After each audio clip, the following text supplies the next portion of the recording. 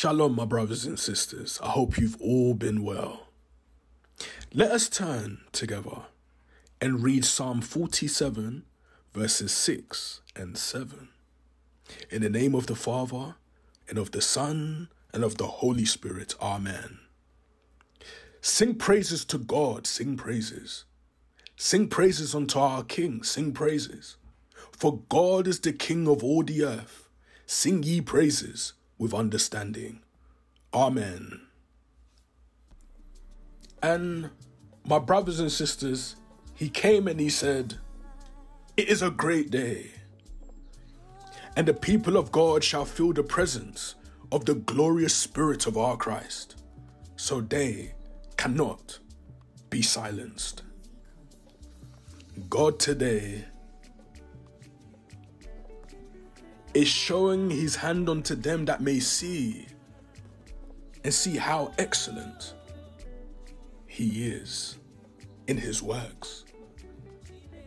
That whatever he determined to do, he does not change his mind. So he's asking us to be conscious, my brothers and sisters, that whatever we do or say should be consciousness in which we do it. That no one will hold us captive with what we say. The Spirit of God has come to show us the way we should go. By knowing that the Spirit of God is with us, that knowing that we are not alone, and knowing that the difficulties that we might face will not deter us from getting to our destination. Sing praises to God, sing praises. Sing praises unto our King, sing praises. For God is the King of all the earth, sing ye praises with understanding. Sing ye praises. That you are not made to do what you don't want to do. Sing ye praises. Because your encouragement and the understanding you have is that God is with you. Sing praises to our God. Sing ye praises. My brothers and sisters, who can have the mind to do what is called a barbecue without knowing the reasons?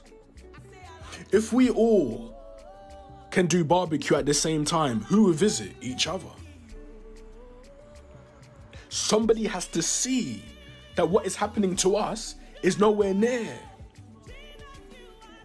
and it's not around, and it cannot be compared.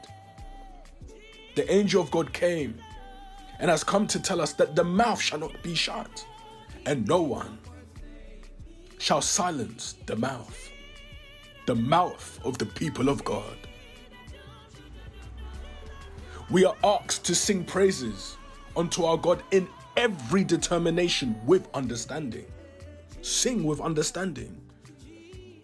Singing of understanding is that you know that you are standing on the pedestal that man cannot put you there, but it's the Spirit of God.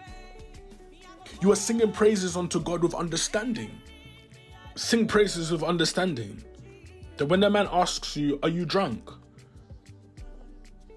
you may say, "I'm not drunk." You're singing praises because what has touched you has not touched everybody. The feeling you have has not been felt by everyone. Sing praises, my brothers and sisters. He said sing praises with understanding. Sing praises because where you've reached was not by man's mind, but by the Spirit of God. You're singing these praises today that your mother may ask you, "What is all this fun for?" And you may say unto her, "Mum, it's not fun. It's because the feeling I'm having. I feel that no one has felt this feeling before. You sing praises with understanding, because the Lord and our God has come to judge the earth. And he has triumphed over your enemies, he said. He said he has triumphed over our enemies. So you shall say, let me sing, and sing with understanding. In Yeshua's name, we say amen. Rebuilding your confidence in Yeshua. The mortar that nobody can change his stature. You are building this confidence with the mortar that nobody can subtract from it. Today, you're building this confidence that whosoever may see you may know that something is working inside of you. May know that you are no longer yourself. That you may be able to say, you know what, let me just keep quiet because I'm in a place where the judges are waiting to see if something will drop from my mouth. And because of this, I'm going to keep silence. You are building this confidence, he said, with no exaggeration. You are building this confidence that our sons and our daughters may see and may follow. He said that they may see that this God is not a blind God, but he is God with sight and has given us sight. He said,